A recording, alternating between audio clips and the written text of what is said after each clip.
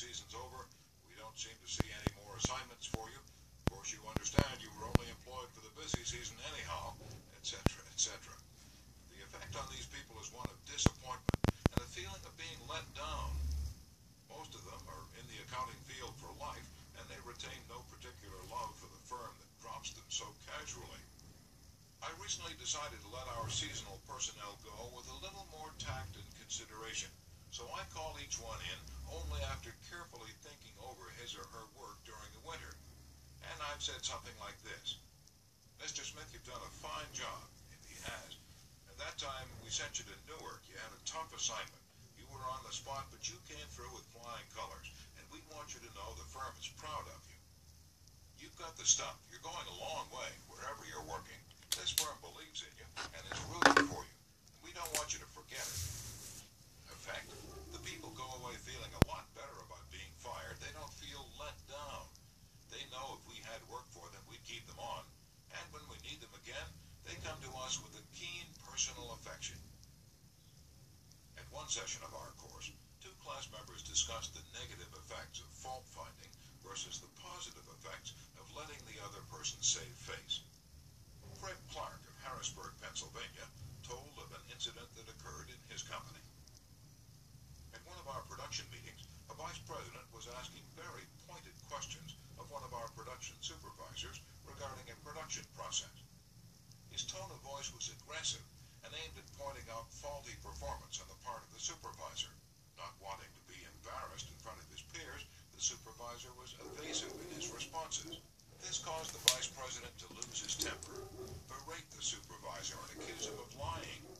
Any working relationship that might have existed prior to this encounter was destroyed in a few brief moments. This supervisor, who was basically a good worker, was useless to our company from that time on. A few months later, he left our firm and went to work for a competitor, where I understand he's doing a fine job.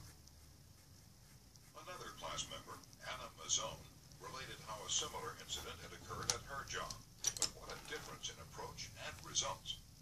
Ms. Mazzone, a marketing specialist for a food packer, was given her first major assignment, the test marketing of a new product. She told the class, "When the results of the test came in, I was devastated. I'd made a serious error in my planning, and the entire test had to be done all over again.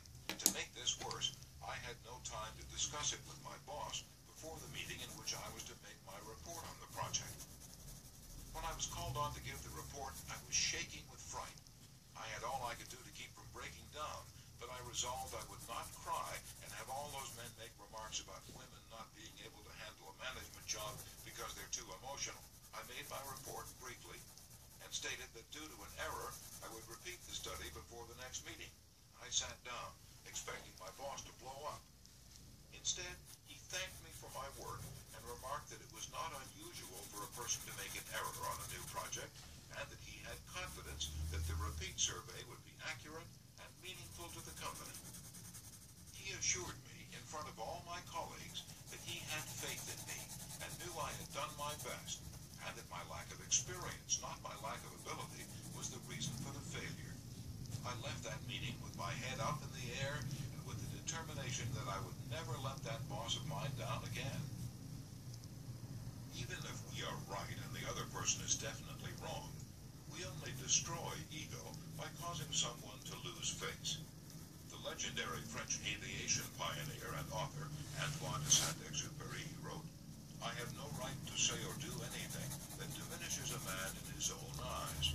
What matters is not what I think of him, but what he thinks of himself. Hurting a man in his dignity is a crime." A real leader will always follow Principle 5. Let the other person save face.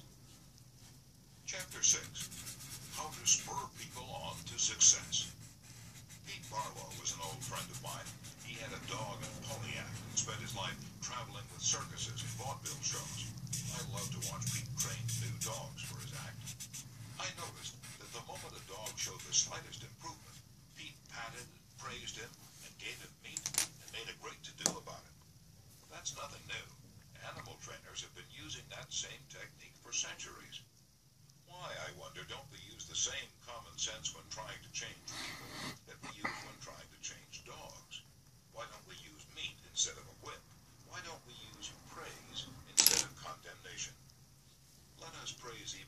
slightest improvement. That inspires the other person to keep on improving. In his book, I Ain't Much Baby, But I'm All I Got, the psychologist Jess Lair comments, praise is like sunlight to the warm human spirit. We cannot flower and grow without it, and yet while most of us are only too ready to apply to others the cold wind of criticism, we are somehow reluctant to give our fellow the warm sunshine of praise. I can look back at my own life and see where a few words of praise have sharply changed my entire future. Would you say the same thing about your life? History is replete with striking illustrations of the sheer witchery of praise. For example, many years ago, a boy of 10 was working in a factory in Naples. He longed to be a singer, but his first teacher discouraged him. You can't sing, he said. You haven't any voice at all. It sounds like the wind in the shutters. But his mother, a poor peasant woman, put her arms about him, praised him, and told him she knew he could sing. She could already see an improvement, and she went barefoot in order to save money to pay for his music lessons. That peasant mother's praise and encouragement changed that boy's life. His name was Enrico Caruso, and he became the greatest and most famous opera singer of his age. In the early 19th century, a young man in London aspired to be a writer, but everything seemed to be against him. He had never been able to attend school more than 4 years. His father had been flung in jail because he couldn't pay his debts, and this young man often knew the pangs of hunger. Finally, he got a job pasting labels on bottles of blacking in a rat-infested warehouse, and he slept at night in a dismal attic room with 2 other boys, gutter snipes from the slums of London. He had so little confidence in his ability to write that he sneaked out and mailed his first manuscript in the dead of night, so nobody would laugh at him. Story after story was refused. Finally, the great day came. He was accepted. It's true, he wasn't paid a shilling, but one he was so thrilled that he wandered quickly around the street to find out the chance to praise the recognition that he received.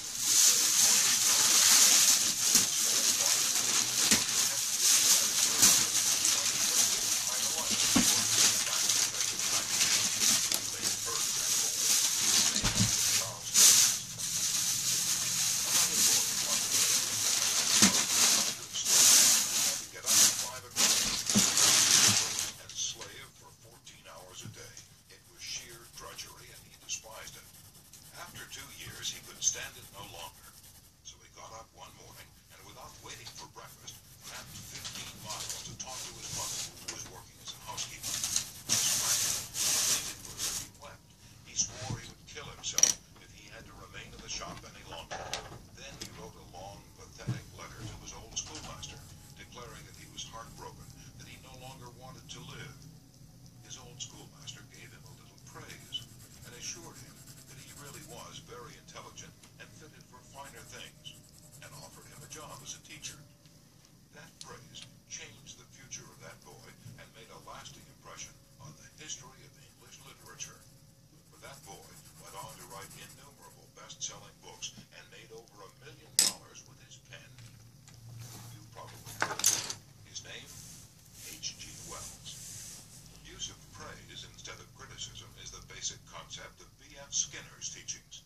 This great contemporary psychologist has shown by experiment with animals and with humans that when criticism is minimized and praise emphasized, the good things people do will be reinforced and the poorer things will atrophy for lack of attention.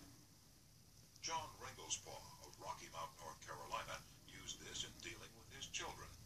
It seemed that, as in so many families, mother and dad's chief form of communication with the children was yelling at them. And as in so many cases, the children became a little worse rather than better after every session, and so did the parents. There seemed to be no end in sight for this problem. Mr. Ringelspaugh determined to use some of the principles he was learning in our course to solve this situation. He reported, "We decided to try to praise instead of harping on their faults. It wasn't easy when all we could see were the negative things they were doing. It was really tough to find things to praise. We managed to find something, and within the first day or two, some of the really upsetting things they were doing quit happening. then some of their other faults began to disappear. They began capitalizing on the praise we were giving them. They even began going out of their way to do things right. Neither of us could believe it. Of course, it didn't last forever, but the norm reached after things leveled off was so much better. It was no longer necessary to react the way we used to. The children were doing far more right things than wrong ones. All of this was the result of praising the slightest improvement in the children rather than condemning everything they did wrong. This works on the job, too. Keith Roper of Woodland Hills, California, applied this principle to a situation in his company. Some material came to him in his print shop, which was of exceptionally high quality. The printer who had done this job was a new employee who had been having difficulty adjusting to the job. His supervisor was upset about what he considered a negative attitude and was seriously thinking of terminating his services.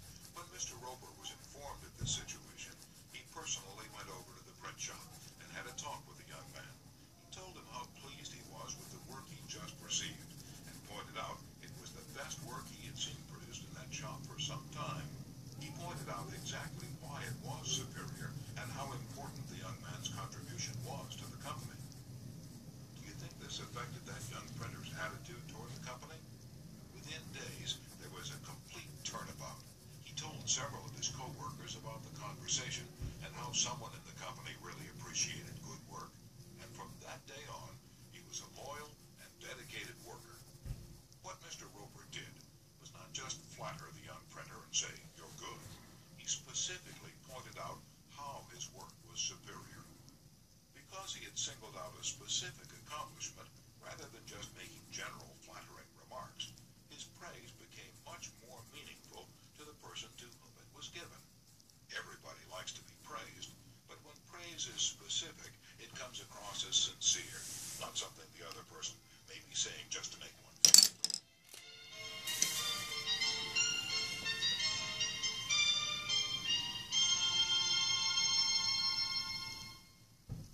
Remember, we all crave appreciation and recognition and will do almost anything to get it.